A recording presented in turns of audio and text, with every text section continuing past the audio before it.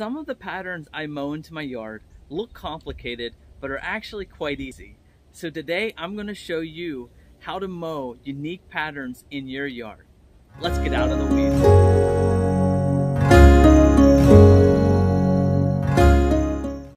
Thank you guys for joining me for another video. If you guys like this video, make sure you guys like or subscribe to this channel if you're not already. It really does help me grow this channel, and I appreciate all of you guys that support me so far.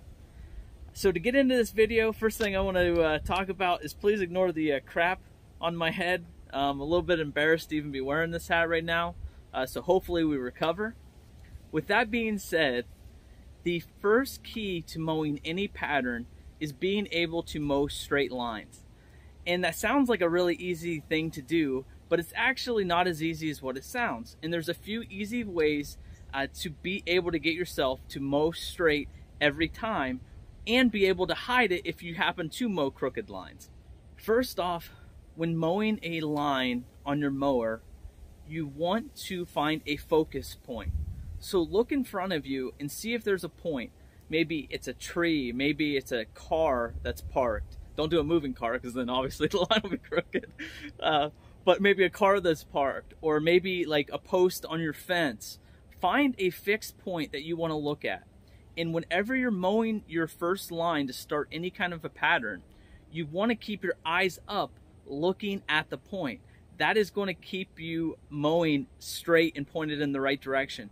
You do not want to keep your eyes down focusing on your mower and on its wheels, because that's not going to help you mow it straight. But get your eyes up, find your focus point, find a starting point, and mow straight at that. You will notice this will help your lines become much straighter. Number two, start your pattern not at the very edges of your yard. So don't start quite at the beginning. Well, the reason I don't start at the very beginning is because if your first line is crooked, then it becomes harder and harder to straighten it out. So if my first line's a little bit crooked, I have room on both sides that are going to be lines so that I can easily blend it in and straighten it out right there at the point. Whereas it's easy if you start at the very beginning of a pattern and you mess it up, well then everything's going to be messed up here on out, and it's a lot harder to fix. So if you go in just a little bit, it'll be easier to blend it in, and I'll be able to talk you guys through straightening out any curved lines. And so I start my first line with my reference point as the second post, and as I get closer to it, I start to go crooked. Now, after I turn around and see, man, I did a really crooked line. So what I will do is I will look back at my line, find out where it started to get off, and then line my mower up with the straight part of that first line, and then mow my line back to it. And now I'll get back to fixing it here in just a second. So I finish mowing this other side with them all straight, and then I go back down the original line that was crooked, but I follow the one that's coming back at me that is straight, helping to fix that crooked line. And then I finish it off by coming back at me, and I erase the crooked part that I was on the original part, and then I can just finish off the rest of the yard and none of the lines are crooked. Next, I want to walk you guys through step by step how I mow my signature wave pattern in my yard.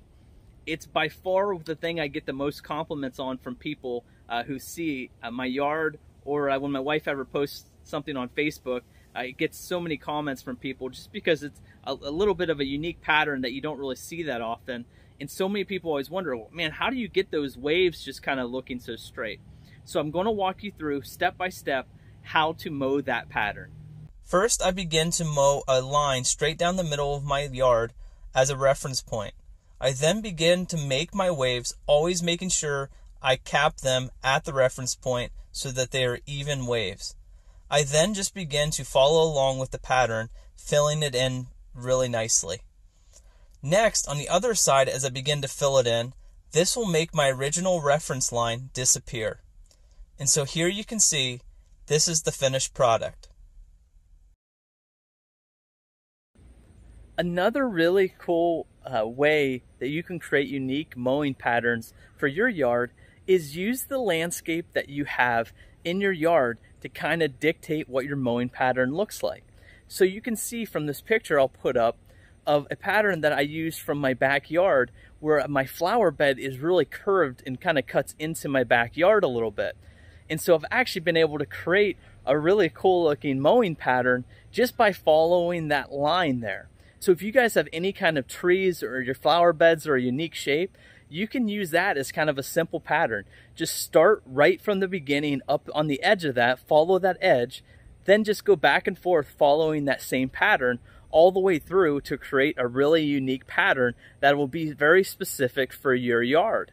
The thing to keep in mind is that whenever you try new patterns, they are not always going to turn out the best. Where I've just kind of had this brilliant idea in my head and then I go out and mow it and I'm not always convinced that it looks the best, or maybe it's hard to see from when I'm striping, so you really can't see the pattern, or it just kind of looks messy.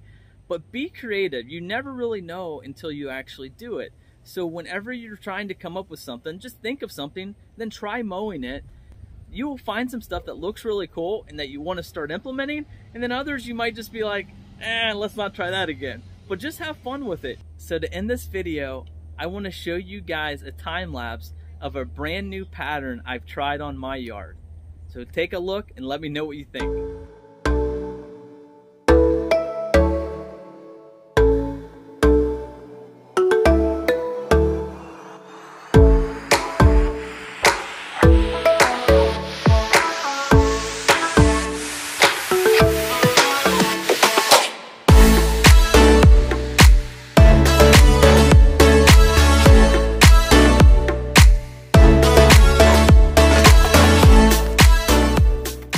So I hope you guys will join me next time when we get out of the weeds into a beautiful lawn.